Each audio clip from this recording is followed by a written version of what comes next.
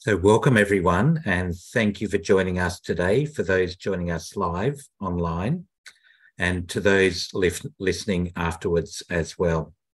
So I'd like to warmly welcome our guests today, who I'll be introducing shortly. So our webinar today is entitled Non-Communicable Diseases, Effective Medication Management and Adherence. So we know that non-communicable diseases, or NCDs, continue to rise and represent a major global health challenge. The digital event addresses the importance of proper medication management and adherence in the successful management of long-term NCDs. It will discuss medication management practices and adherence, factors influencing non-adherence in patients with lifestyle-related NCDs, and interventions to promote adherence in low middle-income countries, or LMICs. Now, pharmacists play a critical role in optimising medication treatments, educating patients, and implementing interventions to improve adherence, thereby contributing to better health outcomes for NCD patients worldwide. We have a special translation service available in the Thai language this evening. So if our participants online would like to listen in the Thai language, please just click on the interpretation bottom at the bottom of your screen and then click on Thai language. Next slide, please. So hello, everyone. So my name is Chen. I'm the Professor of Medication Management and Head of Pharmacy Practice at the University of Sydney. I'm also the immediate past President of the Social and Administrative Pharmacy section of SAPS, of FIP. Next slide, please. So as you can see, we are joined by an international range of panelists this evening from the Netherlands, from Japan, from India, and from Thailand. And in turn, I'll be introducing each of our expert speakers later on in the program. In advance, I'd like to thank them for the time that they've spent in preparing their presentations and their willingness to share their expertise today. So we have a number of housekeeping announcements in relation to this webinar. The first is that this webinar is being recorded and live streamed via YouTube. The second is that the recording will be available at the FIP website at www.events.fip.org. Thirdly, you may ask questions using the question box provided at the bottom of your screen. Fourth, you're welcome to provide feedback to webinars@fip.org.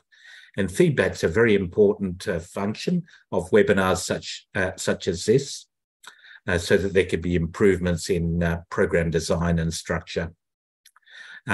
Fourthly, if you're not already a member of the FIP, please consider joining FIP at fip.org/membership registration.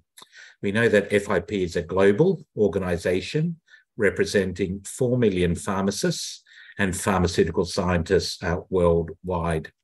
So if you're not already a member of FIP, please consider joining. Next slide, please. So this webinar is supported by an unrestricted grant from Viatris. We thank Viatris for their ongoing support. Next slide, please. So for our program today, we have 4 speakers, as I've already mentioned, from different countries around the world. Our first speaker will be talking about medication management practices for NCDs.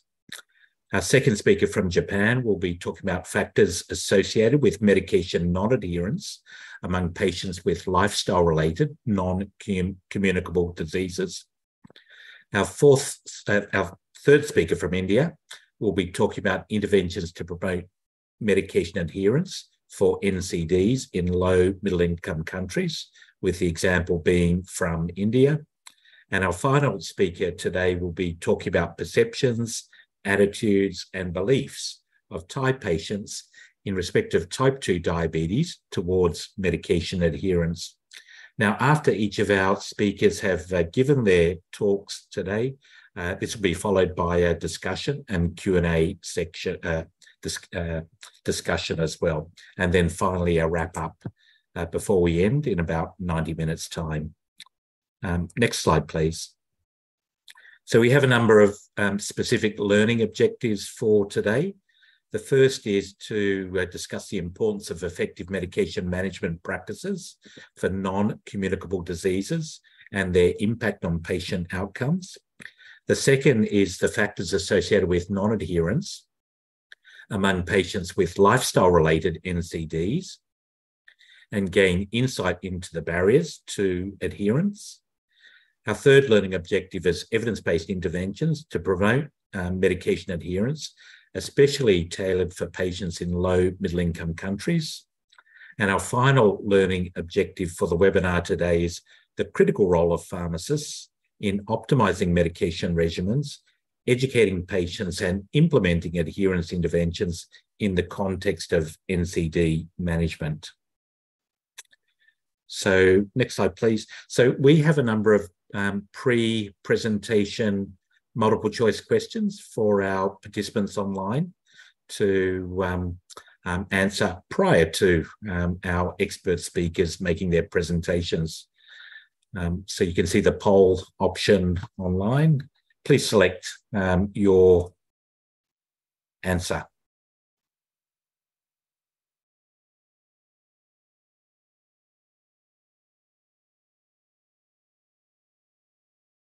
Once everyone's had an opportunity to answer the first MCQ question, let's go to the next slide, please.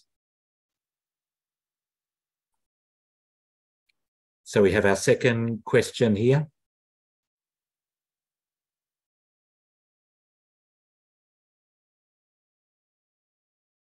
Which of the following causes unintentional medication adherence according to the WHO?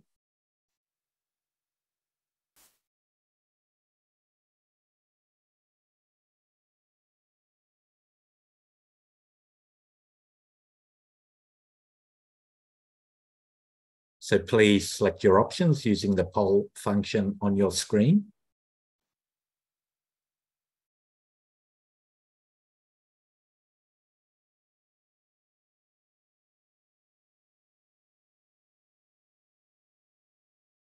So we can see the immediate responses there on the screen. Forgetfulness being the highest rating option.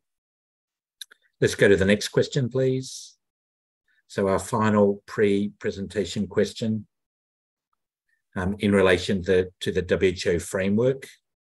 It's 5 dimensions. 4 of the dimensions are mentioned. What's the 5th dimension of the WHO framework?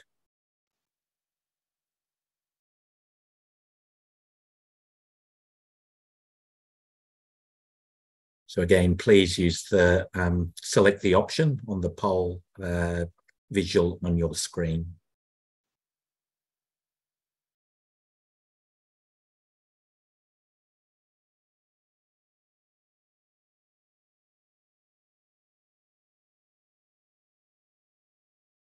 So we can see that socioeconomic factors was selected by almost 60% of our participants here online. Thank you very much to all of the participants who had a go at answering those pre-presentation questions. So now it's my very great pleasure to introduce our first expert speaker this evening. Dr. Van Boven is a pharmacist and associate professor of cost-effective respiratory drug use at the University Medical Center in Groningen, the Netherlands. He's the founding director of Medication Adherence Expertise Centre and chair of the European Network to Advance Best Practice and Technology on Medication Adherence, known as the ENABLE Group. He has published almost 200 peer-reviewed scientific articles and is a very active PhD supervisor as well. So, Professor Van Boven, please welcome to give your presentation this evening. Welcome to the virtual podium. Thank you. Thank you, Professor Chen, for this kind introduction, and also thank you for all participants from and colleagues, pharmacists from all over the world, almost 300 I see. So thank you for attending, and for FIP for organizing this very relevant webinar for pharmacists, I believe. Next slide, please. So the topics I'm going to discuss in the next 15 minutes include the importance of medication management.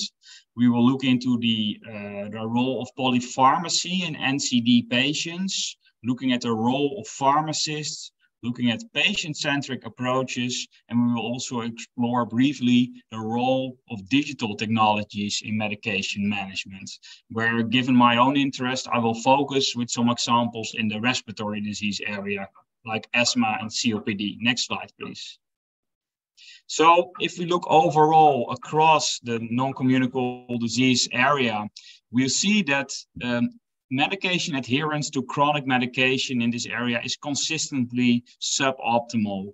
Indeed, as you noticed in the poll question, the WHO estimates that around half of our patients, like 50%, are non-adherent to their chronic medication. The OECD estimates that this is related to over 200,000 deaths in Europe alone. And I guess for other continents, that will be very similar and maybe even higher. It's not only the clinical impact it will have on mortality, it also has economic implications, as they estimate that non-adherence has been associated with 120 billion euros of potentially preventable direct healthcare costs related to patients ended up in hospital because of not taking their essential drugs. Next slide, please. So what about the role of polypharmacy? As we know, many patients take more than just one drug. And a very nice review of Claxton some years ago showed that the more number of intakes you have per day, the lower your adherence. So even with one drug, it's around 80%. But if you take 4 drugs, it goes down to almost 50%. And this has been very nicely registered with granular electronic monitoring across disease areas. And it becomes even worse, the adherence, if you have to take these different medicines at different time points during the day. So if there's specific time windows that are related, not just taking 4 pills at one moment. So the more moments of intake, the lower the adherence. Next slide, please. So I said it's not only the clinical implications it will have, but also a very nice systematic review across 79 studies and 14 diseases show that it has severe economic implications, ranging between almost $1,000 up to $50,000, depending on the exact area of disease. And as you can see in the graph, there is some variation between different NCDs. Next slide, please. So if you look at the intake itself, it's also important that the right quality, the right maneuver is being used. And this is especially important for more complex administration routes, such as inhalation drugs that are being used in asthma and COPD, for example. So this is a study in patients with COPD that were monitored with electronic monitoring, not just when they were taking it, so their adherence overall, but also the quality of the inhalation technique. And the researchers from Ireland make 4 groups. As you can see, there's the 2 green lines below. These are patients with good adherence and good technique, but the red line is patients with poor adherence and poor technique. And you see there's a stepwise increase in the risk of mortality. You see on the y-axis on the left, with up to 40% dying if you're non-adherent, and between 10 and 20% if you're properly adherent. So it has a significant impact on mortality in patients with COPD. So it's the intake, but also the quality of the intake that's important. Next slide, please.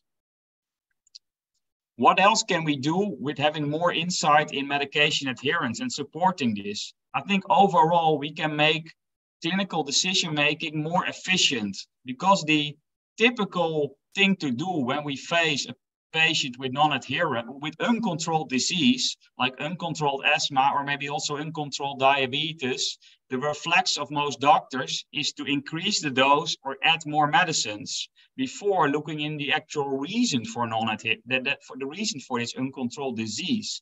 And this very nice algorithm from Imran Sulaiman showed that that there's basically 4 options always you would have. And if you typically say there's uncontrolled disease, the upper left quadrant, increasing the dose, that's the typical reflex. However, if you look on the left, if you would know adherence, if the patient is non-adherent and uncontrolled, the first thing you should do is increase adherence. And even better, maybe if patients are properly controlled, if you know the adherence, you might step down or lower the dose and thereby reducing maybe the risk of side effects and cost, of course. Next slide. So on the left, there's 35% of people with uncontrolled asthma that could benefit from adherence improvements. Next slide, next click. And also on the right, you see there's potential if we have fewer drug costs and less risk of side effects, if we can lower the dose, if we know controlled patients can be stepped down. Next slide.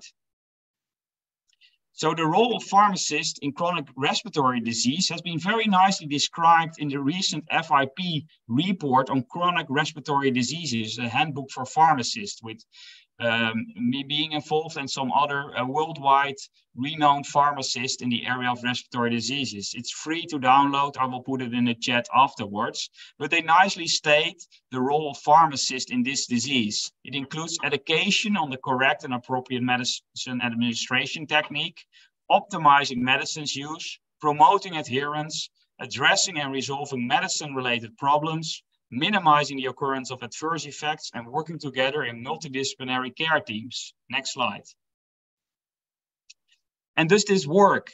There's been one of the few and also maybe one of the largest ever randomized controlled trials of pharmacist care in patients with COPD. This trial was performed in Belgium, in Europe, and they randomized patients to getting proper education on COPD, medicines use and adherence, and the other group received usual care.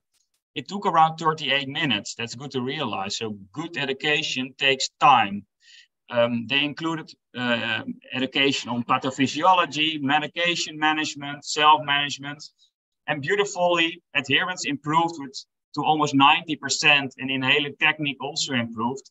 And even better, patients with good education of pharmacists less often ended up in hospital, with 35 people in usual care and only 9 people being hospitalized in the group with pharmacist care. So it's effective and also cost effective. Next slide.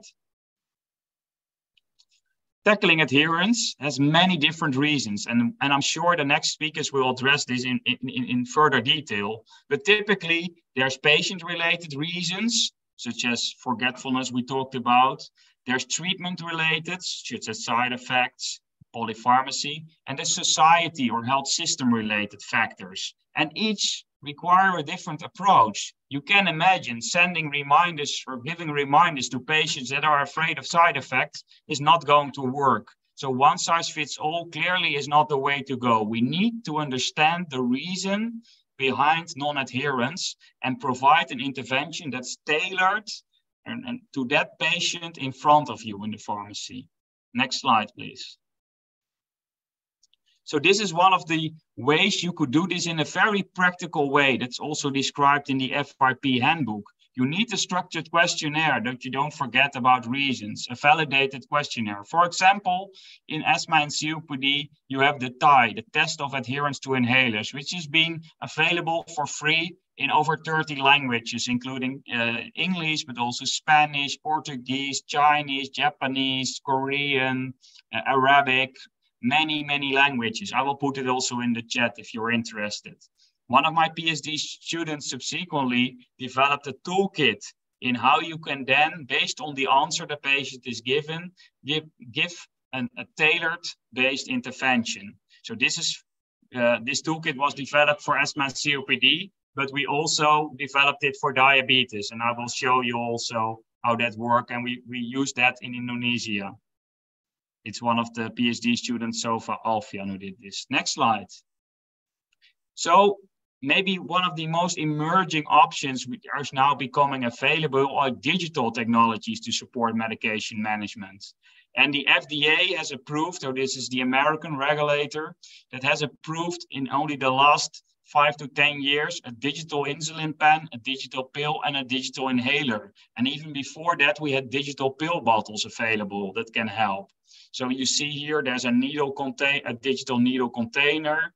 In my research group, we work with a digital spacer for patients with asthma and COPD, helping that can measure not only the intake, but also the quality of the intake, the airflow that's going through if the patient takes the right effort. There are several apps for patients on the smartphone that help them with taking medicines. And also for patients with polypharmacy, there's these kind of calendar packs in the lower right corner you can see. So many digital opportunities that are ahead of us and hopefully will be implemented soon. Next slide.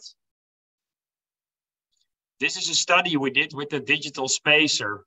We got a dashboard for the patient and the healthcare professional, and we did a randomized controlled trial in patients with asthma. And we noticed that the ones that got personalized feedback with the digital spacer got a 26% reduction in inhalation errors. And the same we noted in a pre-post study with patients with COPD, with 36% reduction. And we validated the digital data also with analysis of human scalp hair, where also, drug can be accumulated and be an indicator of non-adherence to drugs. Next slide. So you can use it, as I said, affects the digital data on adherence or adherence in general can be used to guide clinical decision management. So in which way we should treat the patient, step up, step down, improve adherence. And this strategy has been recently published in the Lancet Respiratory Medicine, where they showed that patients with a digital inhaler, these were patients with difficult to treat asthma, and a digital inhaler could improve adherence with around 10%. And moreover, because they could improve adherence, patients less often needed to step up and get additional treatment with like expensive biologic therapies. So this went from 21% in control group patients and 11% in patients that get their adherence properly managed. Also, patients required a lower doses of the inhaled corticosteroids, and this was related with cost savings of 3,000 euros per person. Next slide, please.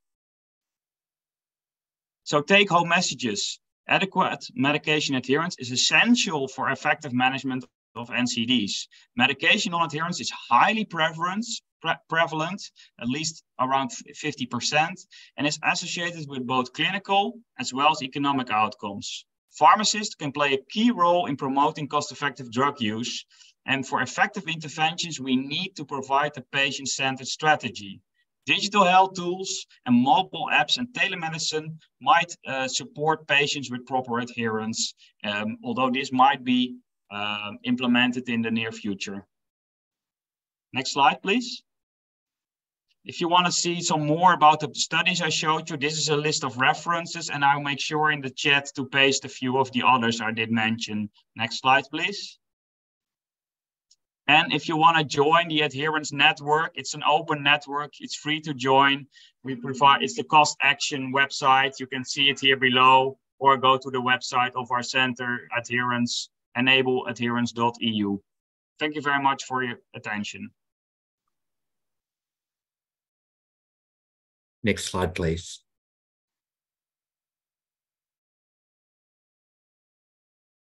Thank you very much, John, for an excellent data-rich presentation and for sharing your high-level expertise on this. I'd like to remind delegates online that there is an opportunity to post their questions and comments in the Q&A chat. And again, if you'd like to listen to the Thai interpretation, click on the interpretation icon at the bottom of your slide, bottom of your screen, and then click on the Thai language. It's now my very great pleasure to introduce our second speaker this evening, or today, Dr. Rie Nakajima, who's a lecturer in pharmacy practice at Nihon University in Japan. Now, her work focuses specifically on pharmacist support to enhance medication adherence.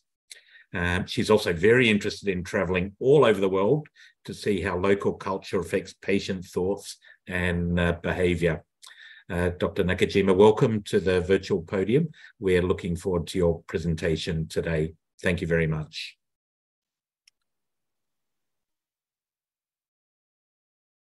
Thank you, Dr. Chen. I'm very honored to be able to give my presentation all of you. And today, I'd like to talk about factors associated with medication non-adherence among patients with lifestyle-related non-communicable diseases. Next, please.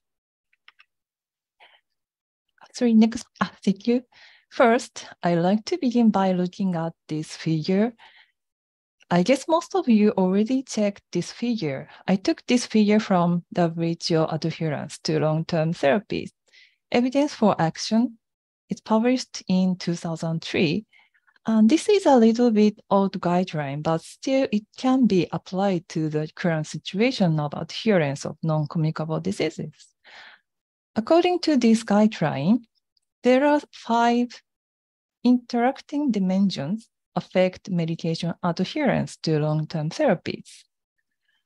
These 5 interactive dimensions, including health system and healthcare team factors, condition-related factors, patient-related factors, therapy-related factors, and socioeconomic factors. Because of limitation of the presentation time, I can't tell you the details, but you can download from the WHO website. Next, please. In recent years, a dramatic increase in the number of young people with non-communicable diseases has been reported as a result of changes in lifestyle habit in the world. Furthermore, young people with lifestyle-related NCDs often show poor medication adherence. Younger patients with non-communicable diseases need longer and more consistent medication support to prevent a poorer diagnosis. As they are more likely to continue needing medication for longer periods of time, poor adherence among young people with lifestyle-related non-communicable diseases is expected to have a unique association with the factors influencing adherence in this age group. Next, please. And from now, I'd like to introduce our cross-sectional study, which focused on age difference of medication non-adherence among patients with non-communicable diseases. Next, please. Pharmacists can support and have to support patients through their early life to later life. As I mentioned before, non-communicable diseases are no longer just for the elderly. Life course health support by pharmacists has become important in recent years. But until now, most of the support for adherence for patients with non-communicable diseases has mainly focused on elderly. And there have been insufficient support for patients in adolescents and middle ages. Next, please. Factors related to medication non-adherence has been identified by various studies, and the relationship between socioeconomic factors such as sex, age, race, and educational background and non-adherence is well known. It has also been suggested that the personality and health beliefs of patients influence medication non-adherence. Health locus of control is one of the indicators used to examine the characteristics associated with patient beliefs about health. And it is related not only to non-adherence to medication, but also self-care and lifestyle-related non-communicable diseases. Previous research has found a strong relationship between lifestyle habits such as smoking, drinking alcohol, and a lack of exercise and non-adherence to medication. Furthermore, difficulties directly related to medication intake, such as degree of illness or disability of patients, have also been identified as factors influencing medication non-adherence. Next, please. This study aimed to identify the association between medication non-adherence and its factors in patients with non-communicable diseases by age group. Patients were categorized into two age groups, 20 to 59 years and 60 years or older in this study. Next, please. A cross-sectional study was conducted anonymously using an online questionnaire. Patients were over 20 years adults with non-communicable diseases, shown in this slide, such as hypertension, diabetes, heart disease, and so on. The questionnaire included questions regarding respondent demographic data, such as their age and sex, history of non-communicable diseases, and lifestyle habits, medication non-adherence, patient brief about health, and trouble taking medication. Next, please. In this study, we used a measure of patient unintentional and intentional non-adherence, which has been used before and its variability and validity has been established. Unintentional non-adherence means that the patient unintentionally does not follow the suggestions of a professional, while intentional non-adherence is a deliberate failure to adhere to the suggestions of healthcare professionals. Unintentional non-adherence includes patient forget to take medicine. On the other hand, intentional non-adherence sometimes happens when patients doubt about their treatment or fear of side effects. Next, please.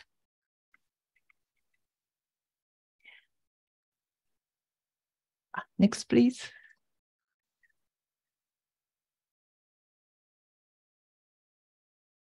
Thank you. The subscale of unintentional non-adherence consists of 4 items, and the subscale of intentional non-adherence consists of 5 items. Each item was rated on 5-point Likert type scale, ranging from 1 to 5.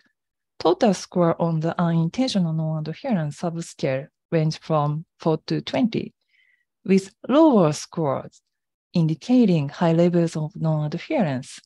Scores on the intentional non-adherence subscale range from 5 to 25, with lower scores indicating higher levels of non-adherence. Scale items are listed on this table. Next, please. Patient beliefs about health measured using the Japanese version of the health locus of control, HLC scale. HLC refers to people's belief regarding what determines the status of health. The HLC score consists of 5 subscales with 5 dimensions each: internal, family, professional, chance, and supernatural. For example, people who have high HLC internal believe that their behavior and efforts determine their health condition. In contrast, people who have HLC chance believe that their luck affects their health condition. Next, please. And each item was rated on 6-point Likert type scale ranging from 1 to 6. Examples of scale items are listed on this table. Next, please. So now we moved on the result part. A total of 599 NCD patients responded to our questionnaire. And here shows unintentional and intentional non-adherence and medication issues by patient characteristics. Ines, could you click several times, 2 times? Yeah, thank you. Both unintentional and intentional non-adherence was seen in patients aged 20 to 59 years than among patients aged over 60 years.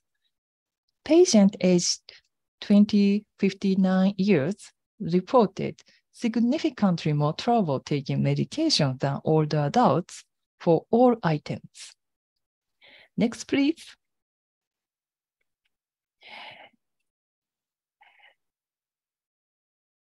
An analysis of the relationship between unintentional and intentional non-adherence and types of HLC using Pearson's correlation reveals a positive association between the internal subscale and both intentional and intentional non-adherence in all ages. Could you click 3 times? Thank you. And for young patients, the family subscale was positively correlated with both unintentional and intentional non-adherence.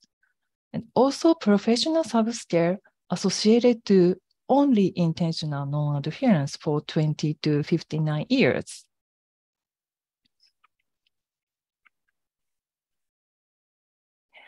Okay, next slide, please. And this table shows the result of multiple regression analysis of factors related to medication non-adherence, lifestyle habits, and trouble taking medication.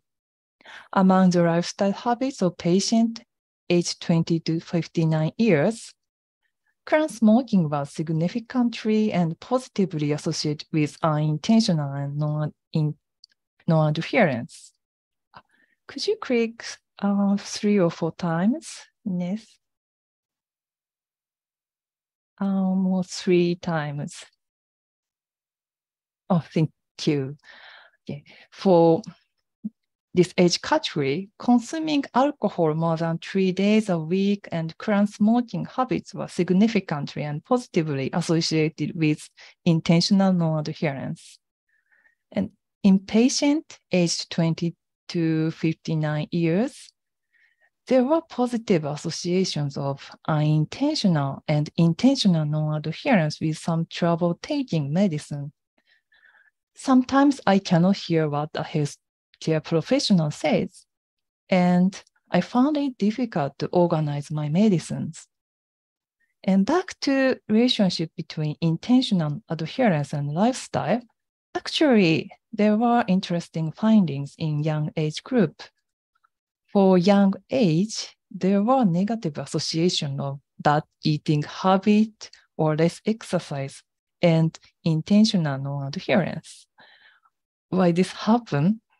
Maybe because previous studies have shown that patients with diabetes believe medication therapy is more important than diet and exercise, and which may indicate their belief that taking drugs will compensate for an unhealthy diet and lack of exercise, resulting in good medication adherence. Next, please.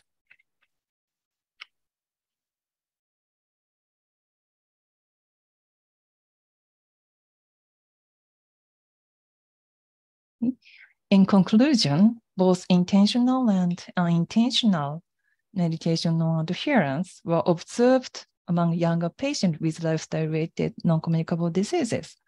Factors affecting medication non-adherence by patients with lifestyle-related disease are uniquely related to their health awareness, lifestyle and medication barriers, and differ by age group.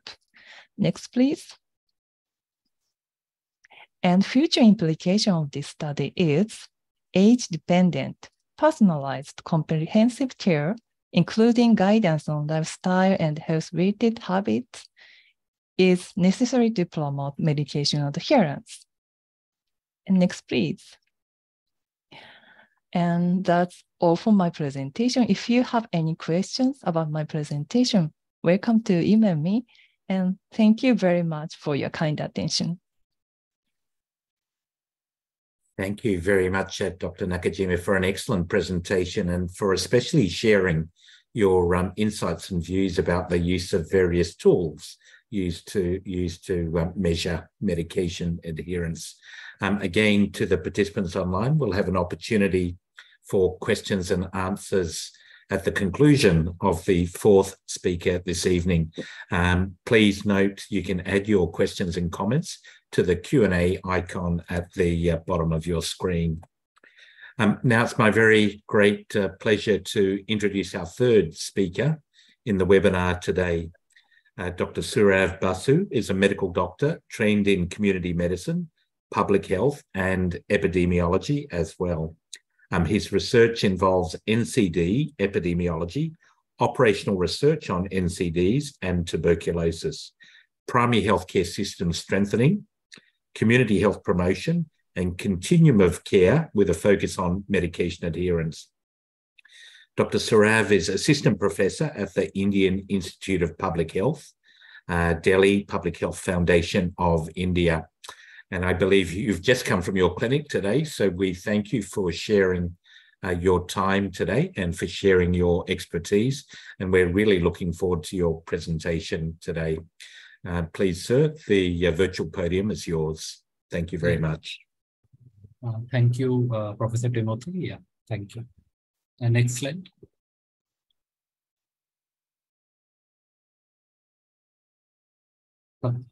Next slide, please. Can I change? Yeah.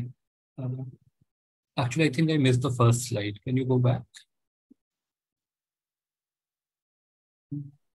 Okay. So briefly, I'll be discussing about findings from a systematic review which we conducted, and these were we included the studies, especially the randomized controlled trials, to assess whether community-led interventions or pharmacist-led interventions could improve medication adherence in for NCD-related conditions in LMIC settings. And for this, we restricted our systematic review to studies in India.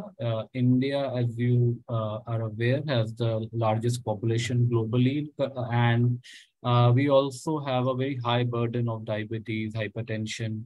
Latest estimates suggest that there are almost 36% people in India have hypertension, while almost 11% people in India have diabetes.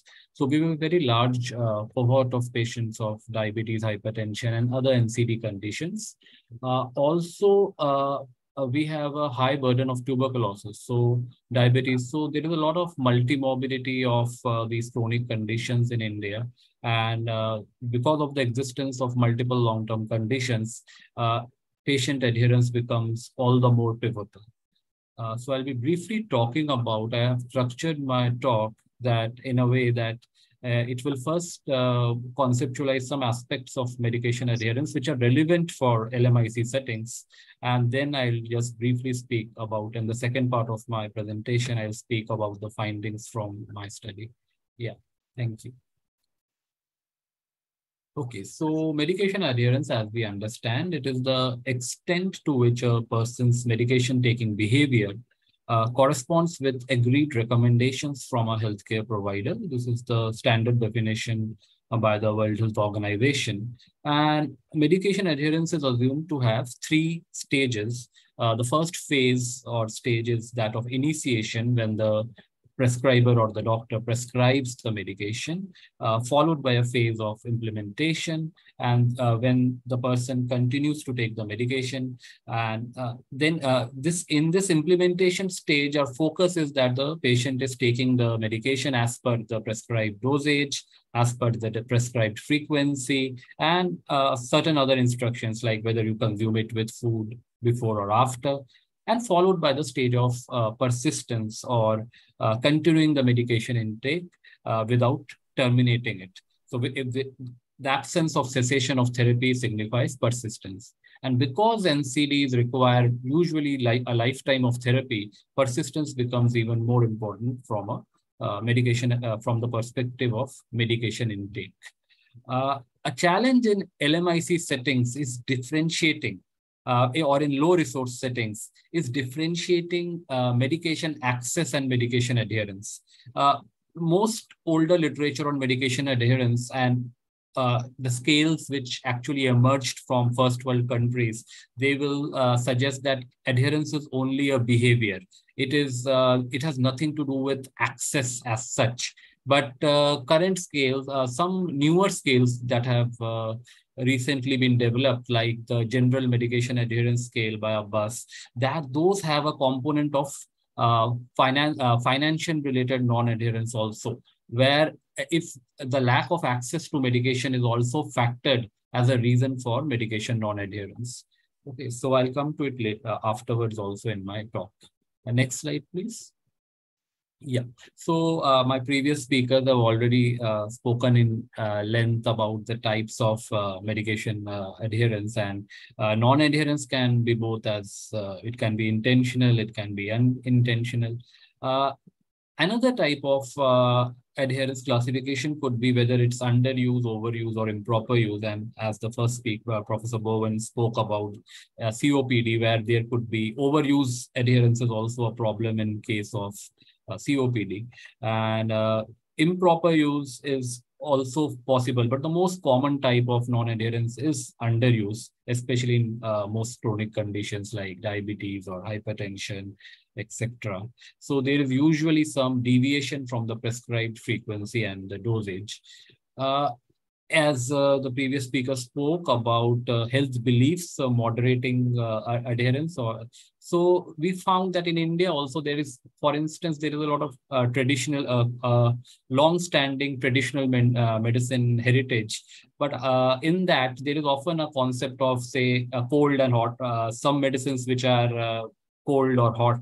So usually due to these concepts, sometimes patients tend to interrupt their therapy, or they feel that if they have taken their medication for a long time, then probably it will lead to certain kind of adverse events. So these kind of beliefs or erroneous beliefs can sometimes result in underuse medication adherence also.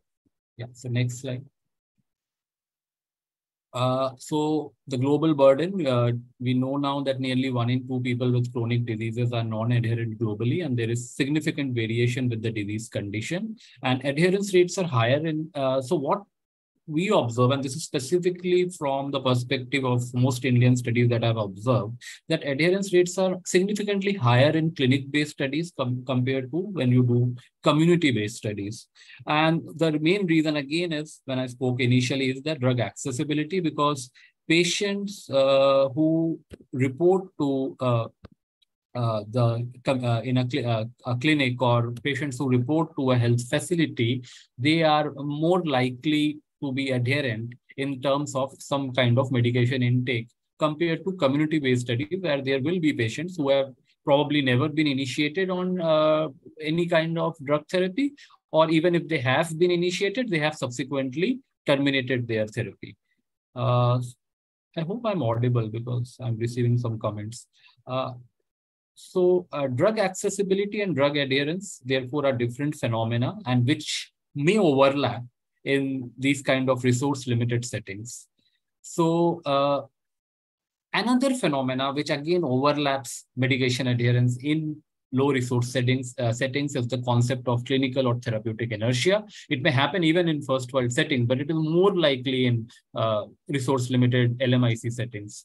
And this usually happens, clinical inertia or therapeutic inertia is the failure to intensify the therapy despite the failure to achieve the desired health outcomes. So a patient with, say, an HbA1c of persistently poor controlled blood sugar levels, a high HbA1c level may be more than 8 or 8.5, but there is still no intensification, failure to switch to insulin. These factors are usually more common in resource-limited settings because A, there is challenge of access for certain patients.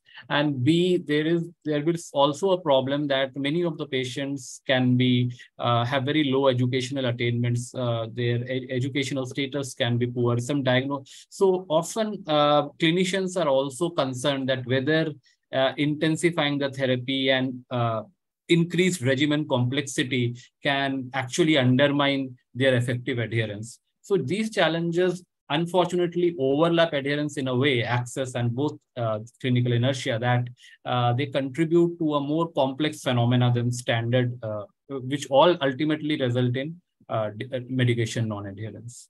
Next slide. So what are the consequences of medication non-adherence? Again, standardly, it results in suboptimal treatment benefit. There is worsening of therapeutic outcome.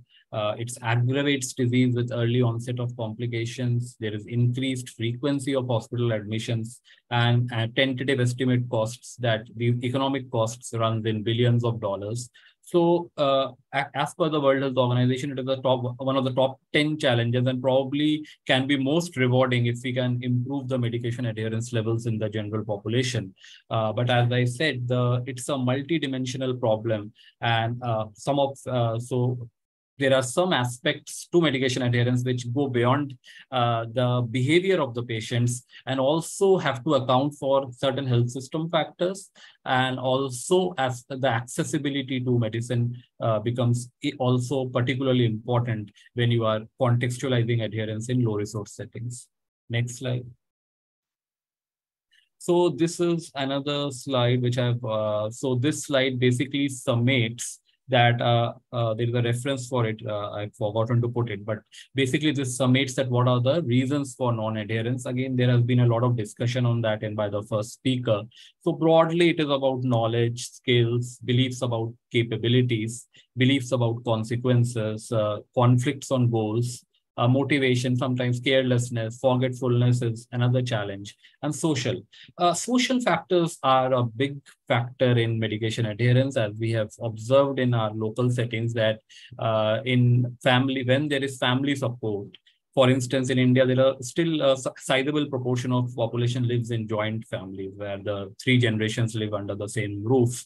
So social support is particularly important. So I have seen that elderly patients, often those who receive support from, say, their daughter-in-laws, they have who remind them regularly about their medication intake. They have very good medication adherence compared to those who live in nuclear families or who live alone or lack substantial when there is a social isolation. So these factors also social factors also play a role. And if the social support mechanism, existing social support mechanisms should be maximized to improve medication adherence because they can tackle the problems like carelessness and forgetfulness.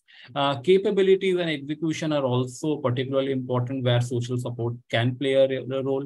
For instance, administration of insulin that can social support, family support can play a role. And especially in these traditional settings where there is potential social support available, where people are still living in larger families, these processes can also play a role. So when you have pharmacists or community health workers educating patients, simultaneously educating family members can also be rewarding. To just give another example, once we did a simple text message intervention. We sent SMS text-based reminders to patients of diabetes. And we found that adherence as well as knowledge of diabetes improved significantly in those patients who may have had a relatively average health literacy or an average health education, educational status also. But because of the support they received from their family members, they were able to improve their adherence levels.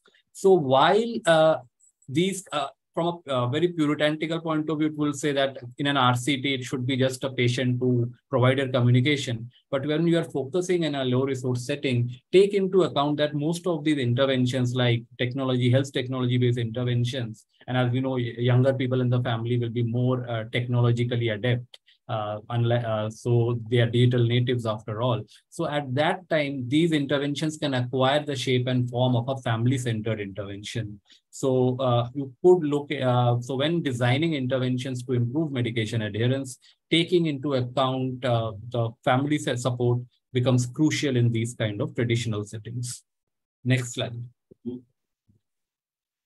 So we conducted a study to see that what kind, which RCTs, what is the evidence from RCTs or the causal evidence to show on which interventions actually improve medication adherence. So we restricted our study to all studies conducted in India and only 2 studies involving non-communicable diseases. We did not consider chronic conditions like HIV or even tuberculosis, which can often coexist with NCD conditions, because so that was a limitation. And actually, most evidence for medication adherence strategies, they are based on the more economically developed countries and basically based on per capita income. And existing evidence from LMICs tends to consist of primary studies or those which focus on infectious diseases. So this was the rationale for conducting this study. It was published in Frontiers in Public Health, and the link is there. So I'll just briefly describe what we found. Next slide. So this was the aim, to review the evidence for interventions to promote medication adherence for chronic diseases in India and provide a qualitative synthesis of results from available RCTs, disaggregated by intervention and chronic disease. Next slide. So this was our inclusion criteria, that we included peer-reviewed primary articles in English. Most studies in India are written in the English language, so that was not a limitation. And we restricted subjects who were exposed to an intervention with the primary or secondary intended effect of increasing medication adherence. We included only RCT studies, so that excluded certain quasi-experimental single-group studies. Subjects, all the participants were from India, and they were exposed to and they were located within the community when taking medication, although subjects could also be recruited from a hospital. So the target was that to see that which interventions are more likely to be scalable and replicable. We excluded secondary data analysis, those which were not India-specific data was inaccessible, those which focused on communicable diseases like HIV and tuberculosis, and non-RCT, as I told, were excluded. Next slide. So we used a comprehensive search strategy. We used it on Medline, Web of Science, Scopus, and Google Scholar, and there were no restrictions based on publication or geographical region, except for English language studies, which were included. Next slide. So based on the PICO format, we could see that population was patients located in India. Intervention was any intervention with the aim of increasing medication adherence. Comparison were control subjects receiving usual standard of care, and our outcomes were medication adherence either assessed subjectively or through through a questionnaire or objective pill count, and through changes in associated clinical parameters like HbA1c for type 2 diabetes. Next slide. So this is the flow diagram, and it shows that out of all the studies, 1264 abstracts which were screened, we were ultimately left with only 22 RCTs after exclusion. And this methodology was informed by Prisma, and we used the Cochrane Risk of Bias tool version 2. And we used for data extraction, a pre-specified template on Google Sheets was used. Next slide. So briefly, just to summarize this evidence, 14 out of these 22 RCTs use both direct measures of adherence like questionnaires, self-reporting, or pill counts, and also indirect measures like through change in clinically relevant parameters like systolic blood pressure, HbA1c, health-related quality of life as end outcomes. 4 studies only use indirect measures through change in clinical relevant parameters, and only 3 studies use direct measures of subjective adherence, while 1 study used both objective and subjectively directed measures of adherence. So at this point, just to pause, when we assess medication adherence, as I told you, it could be through questionnaires, pill count, self-reports, but obviously the self-reported measures tend to have an overestimation due to the social desirability bias of participants. And especially in these kind of RCTs where there is a follow-up, there is likely overestimation when we are using only self-reported measures. Consequently, using indirect measures like HbA1c are preferable, or using something like a blood pressure if we are doing it in hypertension patients. The challenge, however, is that lifestyle factors or other aspects or like diet and exercise also play a role in improving adherence. So the effect of these interventions on those other aspects could not be completely measured. And so even although most of the studies showed a benefit in improvement of adherence, we were unable to, it will be difficult for us to say that how much could be attributed to the intervention alone, because diet and exercise, especially for diabetes, hypertension, cardiovascular disease, in those conditions, diet and exercise also play a major role. So it was not. And finally, also about access, because none of the studies provided any information on whether there was any effort to improve access to medications to these patients. Now, what usually happens is if these studies are conducted if the patients are recruited from health facilities, usually in the context of the study, the access to medication may improve because these patients can receive a standard access to medication, which is somewhat dissimilar from the usual patients. So improved access can also translate into improved adherence. So that is one factor, that is one potential risk of bias that was not factored by most of these studies. Next slide. So this is broadly when I spoke about how to measure adherence. These are some of the methods, but again, when we go to the LMIC or low resource settings, there is a major challenge that some of these questionnaires that were designed, they are not particularly culturally validated in Indian settings. Second, as I told you that some of them don't have any question to assess financial non-adherence or the inability to avail medications due to cost of medication or lack of health insurance or such factor. Because in India, most health insurance, especially private health insurance, does not cover for routine out-of-pocket expenses or routine medicine access. Government facilities provide medicines free of cost, but usually there are certain stock runouts which sometimes happen. So these factors also play a role. Prescription refill methods, when we measure the proportion of days covered which are based on secondary databases, the problem simply is that most of the information in, at least in our settings, are not digitized. So because of the lack of digitization, we don't have information based on secondary databases. There is, but it's somewhat limited compared to first world settings. So you will not have information, immediate information on what was the proportion of days covered, or those challenges are there. Electronic counters, of course, are coming in a way, but they are still very limited. So that is also not feasible. Pill verification by text message, it was initially used in this 99 dots is actually a method that was used in the TB program in India, considering India as the highest TB burden, and this was supported by Microsoft. So this pill verification by text message involved where when the person takes a pill, there is a specific code and it has to be texted to and it could be texted without an internet. It could be texted through short message service to a toll-free number. So that was another method of verification that is being used actually in the TB program. So next slide. So broadly, if I discuss that, what were the approaches which succeeded? So almost out of these 22 studies, most of the studies showed some improvement in the medication adherence levels. But most of these studies were of very short duration. They were on average, these studies were of 3 to 6 months duration.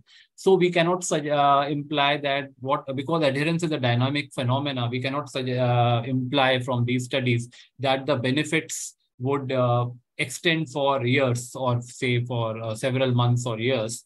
And there is a possibility that some of these interventions may taper off. Once the novelty of the intervention wears off, probably it would not work that. Reminder-based solutions were most effective when accompanied with patient education. So when we saw that what were the modalities of patient education, there were two modalities. Either it was through community health workers. So we have a very large network of community health workers. They can have, they can even be non-formal health workers like the accredited social, they can be health volunteers like accredited social health activists who are usually women. And there can also be certain community, certain nursing practitioners, and also as well as there were certain chemist or pharmacist driven interventions also. Most of these pharmacist driven interventions where you involved a single counseling, and they were not repeated counseling like some of the more advanced like in the first presentation we saw. So there is a lot of scope for improving adherence through chemists. Also, we have a large network of private chemists, and these private chemists are actually in India. Medicines are quite easily available out of pocket through through private chemists, often even without a prescription. So because these challenges exist, so it is important that whenever you think of pharmacist-driven intervention in the Indian context, it is not just public sector pharmacists, but also those in the private sector who have to be roped in if we want to improve adherence. For instance, a potential intervention could be if we could sensitize pharmacists to provide adherence-related messages to their customers. We have seen, for instance, not in this, another of my studies actually was focused on pharmacist-driven interventions in in patients with tuberculosis. And in there, we found that the defaulter rate or the loss to follow-up actually reduced when patients who were buying medicines from buying anti-tuberculosis medication from private pharmacies. When we sensitize the pharmacist to provide a leaflet as well as certain and certain motivational messages, there was a reduction in the rate of loss to follow-up among patients with tuberculosis, and there was greater completion of treatment. So there is these are some crucial resources that can be exploited, that can be utilized for improving medication adherence. Fixed dose combination tablets work, and they're particularly cost effective. So our TV program is already has gone to daily fixed dose combinations. But for diabetes and for hypertension, we are still in the public sector is still lacking too many fixed dose combinations. So that is something that can be considered subject to cost effectiveness. Psychology-based techniques, we did not find them to be, they are not amenable to cost effectiveness, and scalability and utility may be further compromised. So whenever we are looking at these kind of interventions, we have to think of what is scalable and replicable. And pharmacist-driven interventions, even in public sector, have some scalability, replicability, but the motivation has to be there, because most of the time, this is my personal observation, that most of the time the focus of the pharmacist is just on dispensing the medicine and not so much and once a day, twice a day. Motivational messages to adhere, to not stop the treatment, to report on time, to take the refills, those require more sensitization and effort, because there is a lot of high patient load in the public settings. So most of the time the pharmacists are not intuitively interested in providing messages to improve adherence. So that sensitization has to be there, and which can translate into real world improvements in medication adherence in the general population. Next slide. So as I said, there is a moderate and higher risk of bias in the studies which I observed. And mostly with RCTs, there was a lack of information on how randomization occurred. So whenever designing interventions in these settings, randomization, to improve the validity of this studies and to improve their robustness and reliability, the randomization has to be reported. So reporting of randomization has to be strengthened.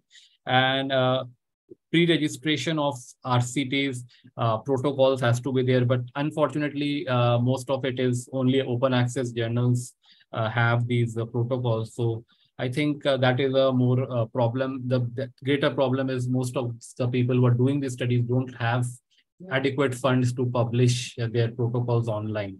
So these factors also need to be considered, that why we don't, why this pre-registration of protocols or pre-publication of protocols is not happening. And it was true for most of these cases. Next slide. As I said, this is basically a summary. I've already spoken about it. So methodology is somewhat weak. The time frame is short. There is a heterogeneous use of measures. And because the number of studies is relatively small for a large country, and because of the heterogeneity in the public health systems in India across a large number, almost 30 states, we cannot give geographic breakdown on what works and what doesn't. And contextualizing healthcare systems also was not possible in this review. Next slide. So in conclusion, RCTs in India examining strategies to enhance medication adherence in community-based patients with NCDs. Majority of RCTs use subjective measures of adherence while using objective equivalent clinical indicators. But the scalability of these interventions, the inclusion of these interventions into a larger health initiative requires comprehensive evaluation of their real-world efficacy and effectiveness. And especially when patients come from low-income settings, those living in remote settings, then it becomes particularly challenging. Patient education by community health workers and chemists represents a viable strategy to enhance medication adherence. So next slide. So thank you for listening to me, and I'll be happy to take your questions. Thank you very much, Dr. Basu, for a very comprehensive presentation, especially presenting your qualitative synthesis of RCT data in such a robust manner.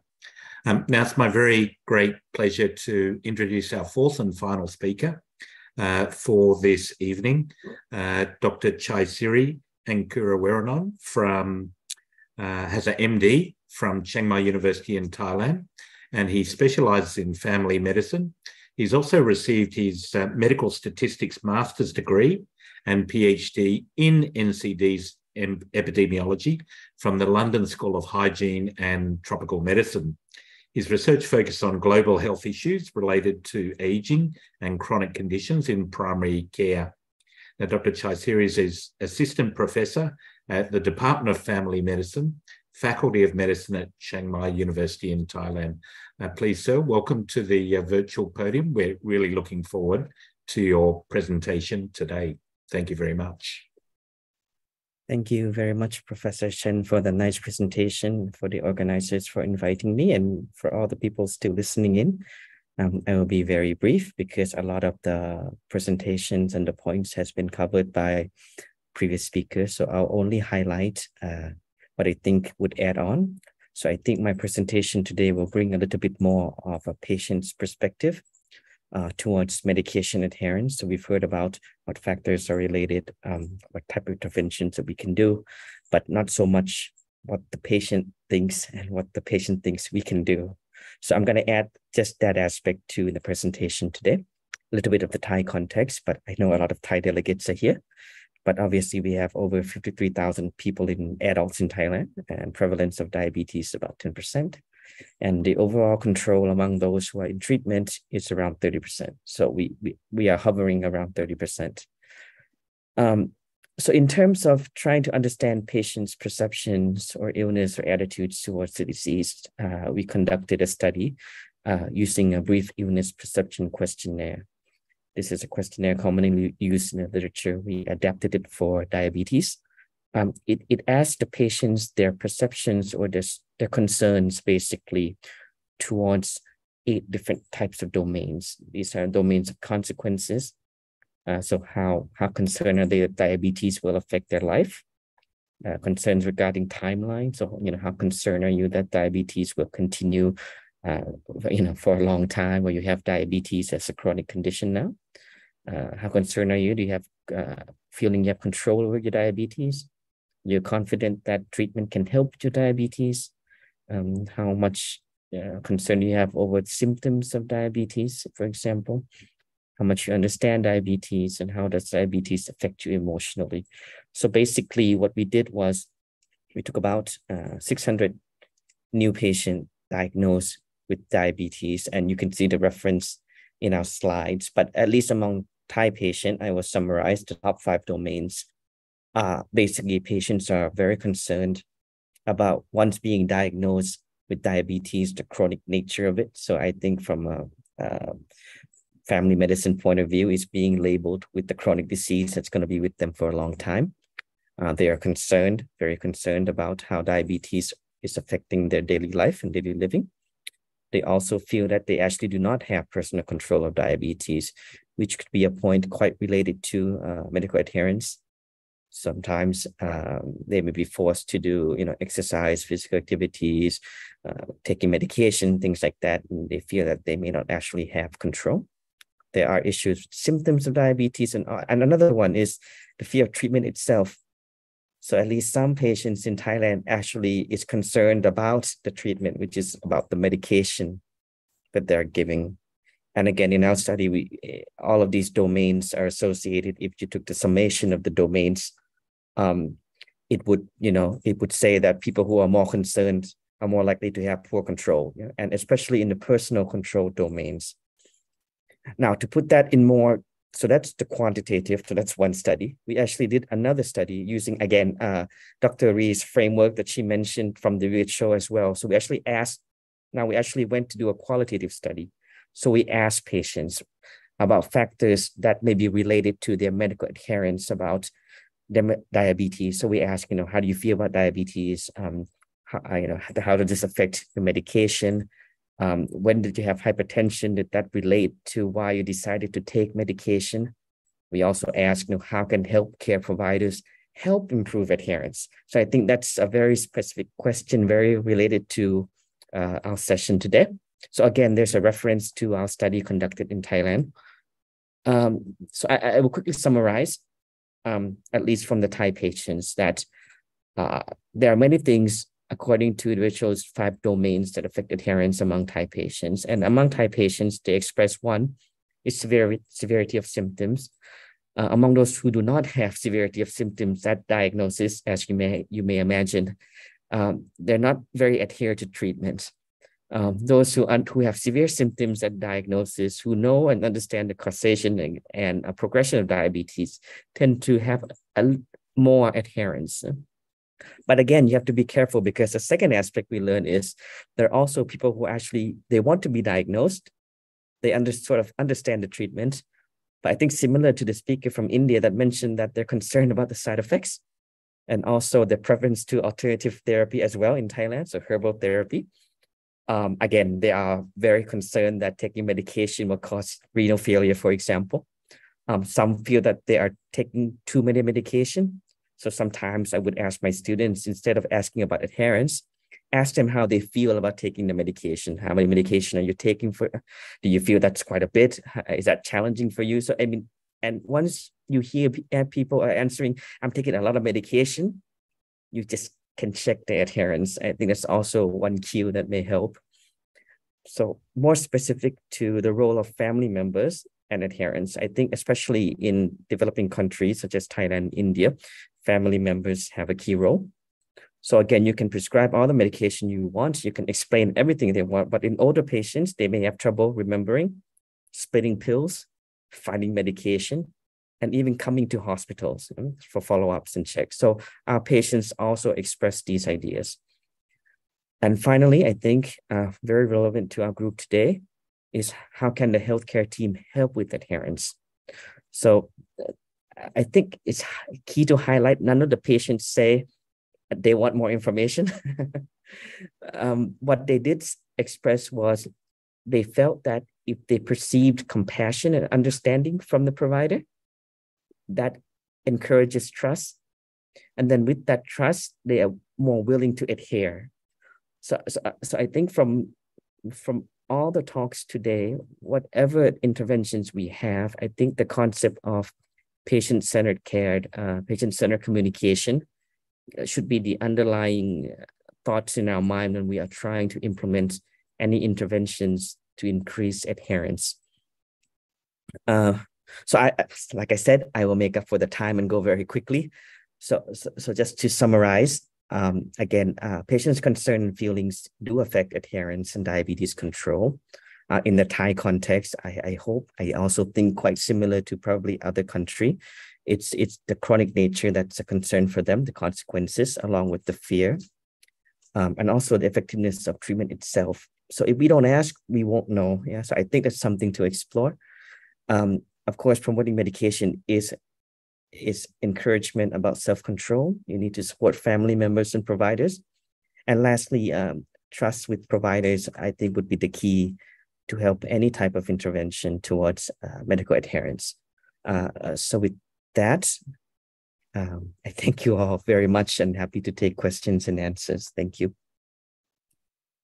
Thank you very much, Professor Chaisiri, for a excellent presentation, and especially for bringing us back to a patient-centered or a person-centered approach through the measurement of medication adherence using the brief illness perceptions questionnaire and other measures.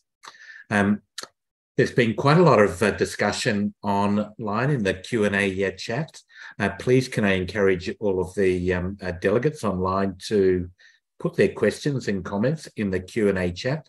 Many of the questions I note have already been answered, and I thank you to the panelists who've already provided their written responses there.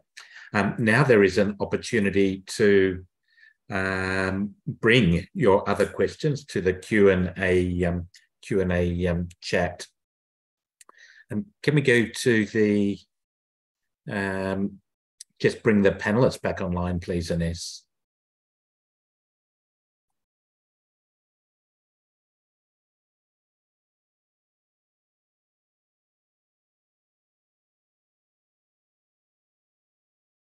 So I'm sure everyone would agree that we've had a fascinating series of presentations today, covering a broad range of activities to do with medication management and the measurement of medication adherence. Quite a lot of the questions have already been answered in the Q&A chat function online.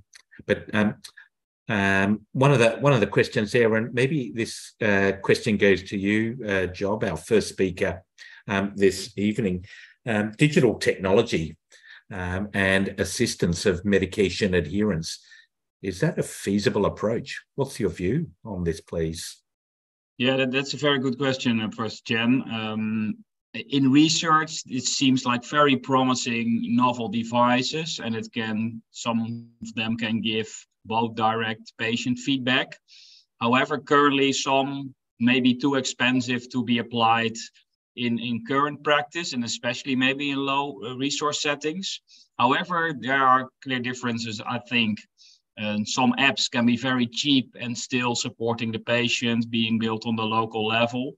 So, and in other settings or in all settings, I think it's important that these digital devices are reimbursed and will be accepted by patients and healthcare professionals, making sure they are also fit for example, patients with low health literacy. So these are some considerations we need to have. And thank you very much. That really is very interesting and a significant opportunity for the future.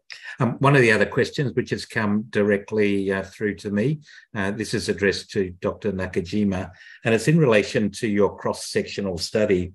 You talked about, we generally think about low adherence rates in elderly people, but I think your study showed that younger people have lower medication adherence rates. Do you care to explain that a little bit further to us, please? Thank you, Dr. Chen. Actually, this point is one of the important strengths of our study.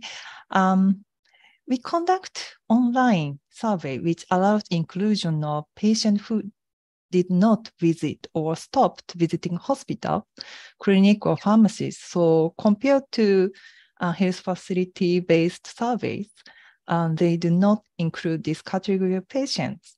So in other words, our study includes patients who are reluctant to treatment. Therefore, we think it's possible that the result may reflect their actual conditions. Thank you. Thank you very much for that a very insightful answer, Dr. Nakajima. I have another question, and this is going to Professor Chaisuri. I mean, you talk about having a patient-centered approach and measurement of patient-reported adherence measures.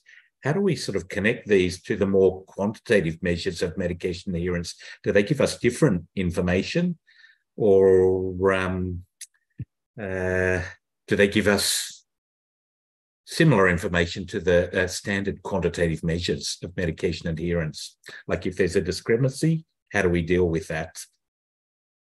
So I think that's a very good point.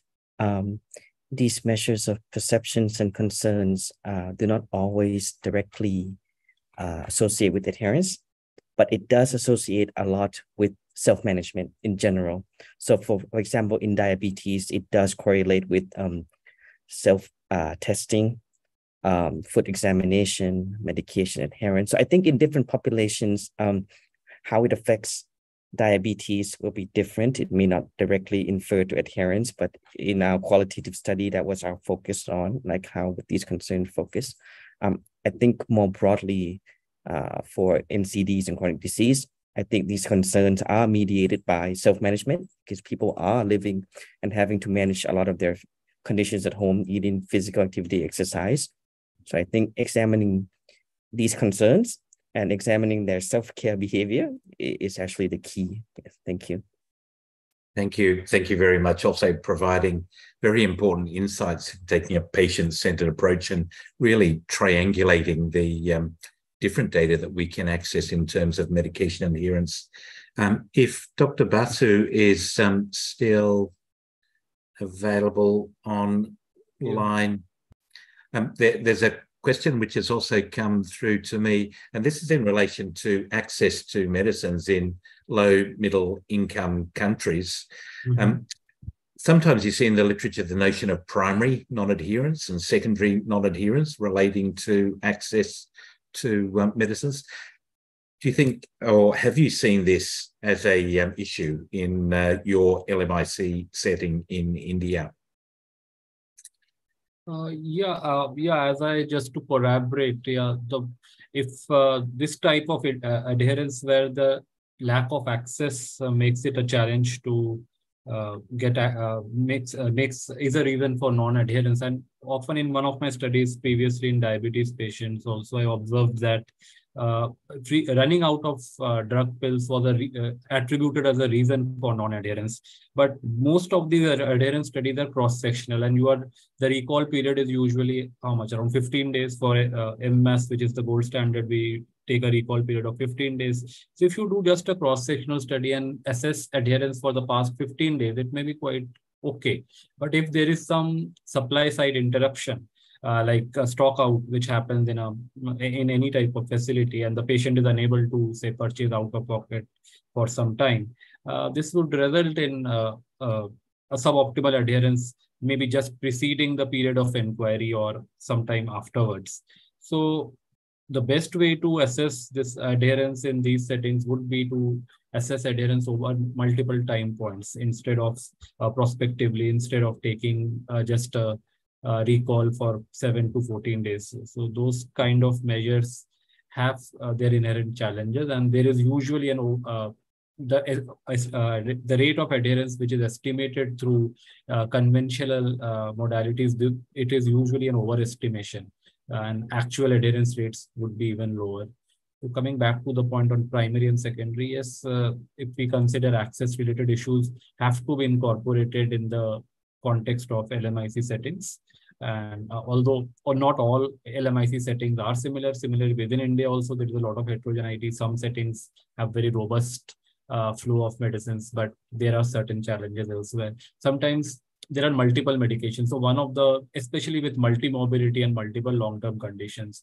So if you have 4 conditions and medicine is available for, say, 3 of those conditions, but not for the 4th condition, how do you assess adherence then? Do you assess adherence for each of these conditions individually, which takes a lot of time?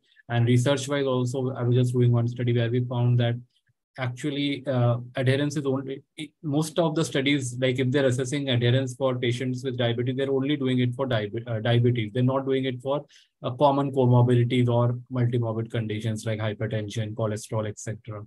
So we don't get the real picture of the impact of non-adherence on the overall health of the patients.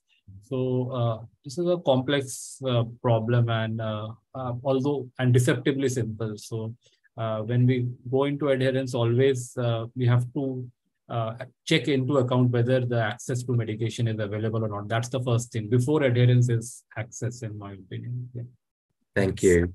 Thank you very much for providing those important insights. We're almost at time now, so I know we haven't come to all of the questions online, but I think we've had a very good go at addressing the vast majority of questions online. So I'd like to wrap up and make some concluding comments. We've had an excellent series of presentations today. From international experts from across the globe. We've talked about quantitative measures, we've talked about patient-reported measures, we've talked about various conceptual frameworks in relation to medication adherence. And these are all very important for us to consider as pharmacists and pharmaceutical scientists in our day-to-day care. Importantly, we've also had good discussion about the differences of consideration of medication adherence in low, middle income countries as well. I do want to again thank all of our expert speakers for their contribution to the webinar today. I thank all of the participants online for their excellent comments and questions throughout this particular webinar. Can we go to the next slide, please, Ines? If we revisit the poll questions that we gave at the very beginning of this webinar, please answer the poll question number 1 on your screens, please. What percentage of patients estimated to be non-adherent to chronic medications by the WHO? I think most people suggested 50% in the pre-presentation discussion of this particular multiple choice question. And can we go to the answers now, please, or the responses now, please, Ines? Yes, so we see most people also choosing around 50% with this question, which is correct. Let's go to the next question, please, Ines. So here is the next question, and can you put the poll option up, please? Which of the following causes unintentional non-adherence? Can we go to the poll question, please?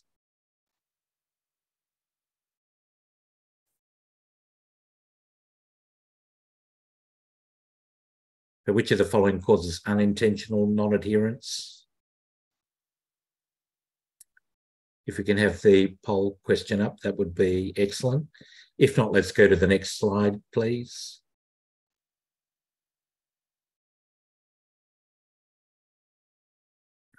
And the third question is the WHO framework, which is the 5th factor in relation to medication adherence. And can we have the poll function, please, if this is available? I think most people chose socioeconomic factors, item C. Let's go to the very next slide, please. Thank you. A recording of this event will be made available here at events.fip.org. Next slide, please. And I hope to see many of you at the FIP conference in Brisbane, 24th to the 28th of September. If not in person at the FIP Congress in Brisbane, perhaps at another webinar event organised by the FIP. Once again, thank you very much to Viatris and FIP for organising this webinar, and of course to our excellent speakers and for the very good participation of participants online. Thank you very much and good evening. Bye-bye.